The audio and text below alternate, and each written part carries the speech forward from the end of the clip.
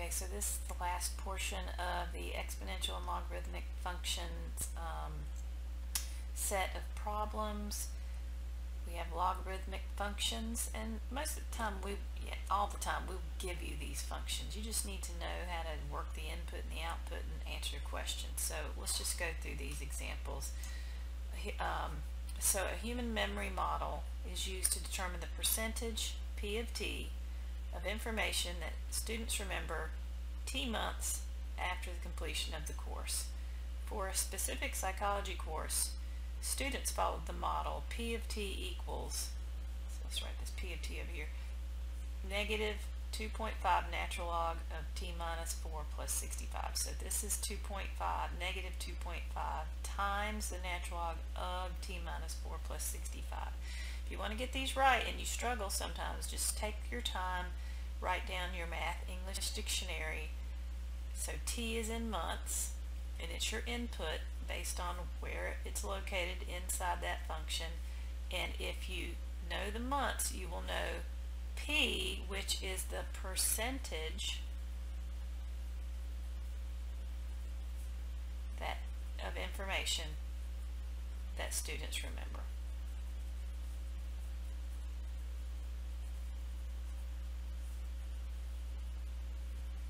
So we have that. Now we can answer these questions. Question 1, what percentage of material did students remember after 5 months? So you're given months, you're given t, so that means you just put 5 in to the function,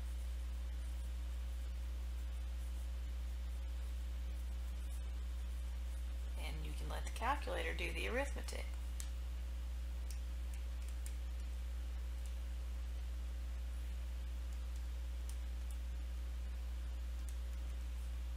Get the number 65, and so don't forget P is the percentage, so this is 65% of the info they retained. Question B, how many months after the semester did students still remember 60% of the material from the course? So we're looking for T, and we're given P of T. Now would you change that to a decimal? Nope, because you define P to be the percentage. So we're going to put 60 in for P of T, and we have to solve for T. So this is harder. Do you remember how to do this? Well, let's get natural log of T minus 4 by itself. So we have to get rid of this 65 by subtracting 65. And then divide by negative 2.5. So we can get this problem a little more simplified by just doing typical algebra. And that would be positive 2 equal natural log of t minus 4. Okay, so now we have to go back and remember how to solve a log equation. And the base is e. We have a log on the one side and no log on the other. Do you remember how to do that? You have to rewrite it in exponential form. It's really tricky to remember that. So you have to practice this a lot so it comes to you. So e to the 2 equals t minus 4. Simply add 4 to both sides. And so t equals whatever e to the 2 plus 4 is.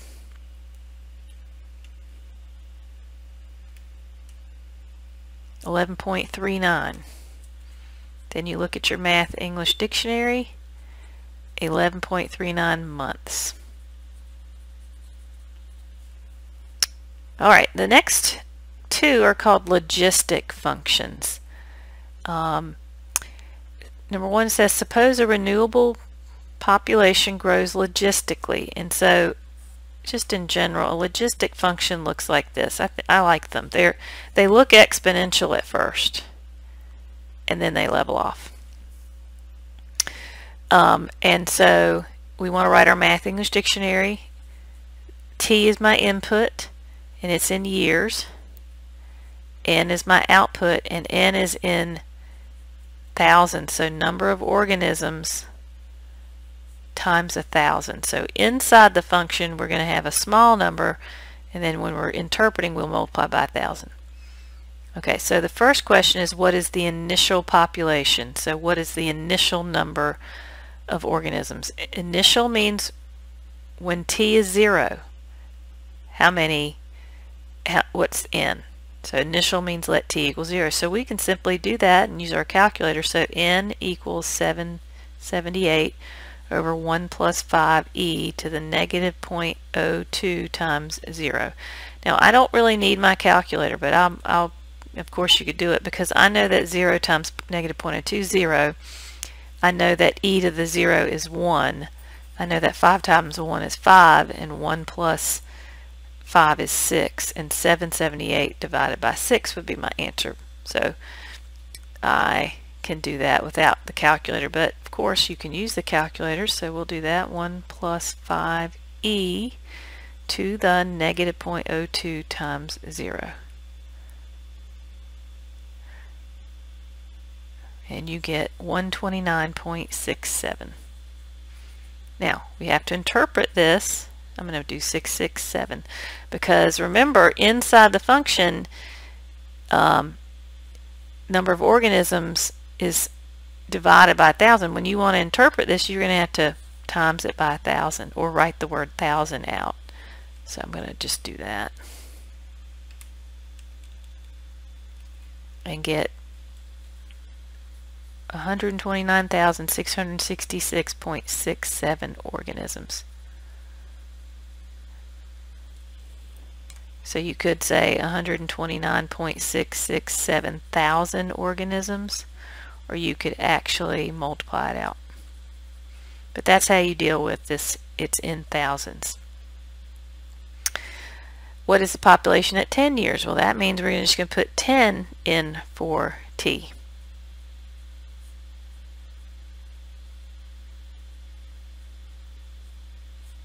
So I'm just going to paste that into this where we already did it. So I'm going to come up here and get this, and then instead of 0 here, I put 10 times 1,000. Okay, so n of 10 is 152.739, which is 152,739.08 organisms after 10 years. Now this is not a question, but I could ask after many, many, many years, what's n? So I could just put in, let's grab this again. I could see what's happening after many, many years. So if I put this large number here, you can see it's going to level off at 778. That's that top number. That's always what's going to happen with logistic functions. There's a limiting value for logistic functions. So that would be 778,000 organisms is your leveling off value. Okay, C says, what is the arc between 1 year and 8 years? And interpret. So basically this is a review question. So we need to find out the ordered pairs. We need to find out the y-coordinate partners for 1 and 8. So I keep coming up here and I'll delete this and make this 1.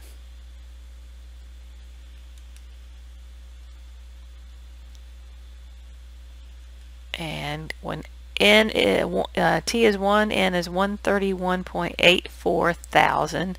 I'm not going to write that down. I'll interpret it in a minute, and then change that to 8 and get 147.89. Okay, now how do you find the arc? Well, arc formula is y2 minus y1 over x2 minus x1. So y2 would be 147.89, y1 would be 131.84, x2 is 8, x1 is 1. Alright, and I'm just going to use a decimal answer.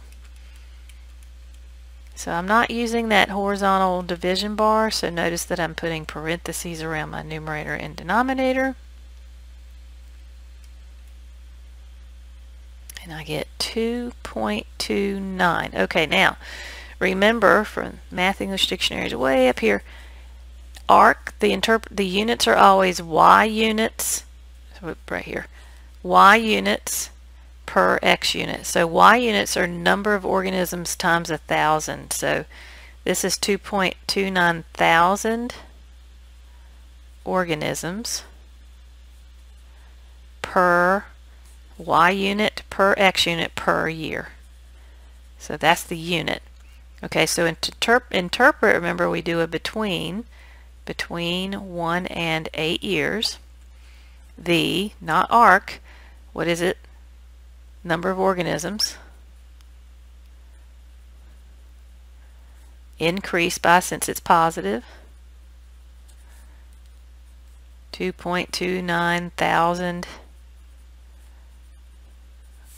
organisms. Some people stop there and I have to write per year.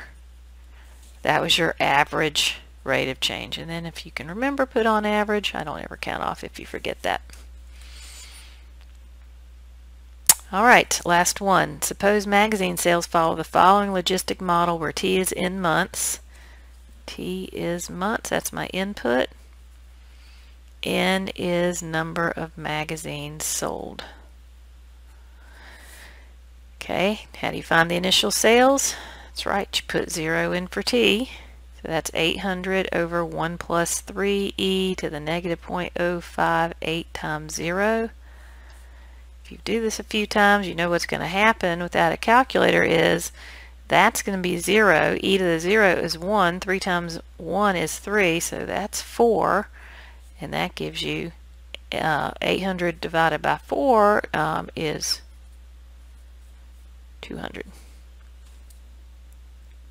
200 what? Magazines sold. You always have to put your units. What's the sales level at 10 months? That means you're going to put 10 in for T.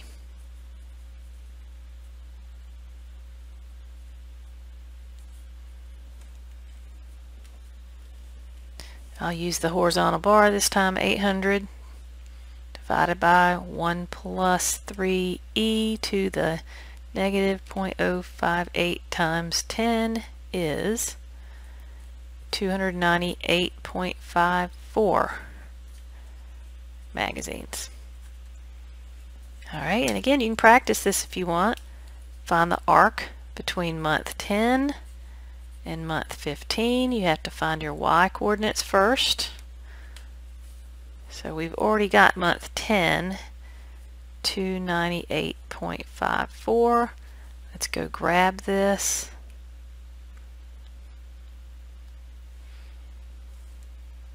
And that's 354.48.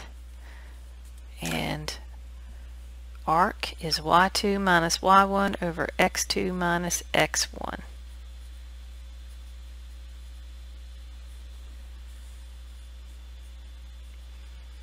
So the arc is, time I am going to do the horizontal bar.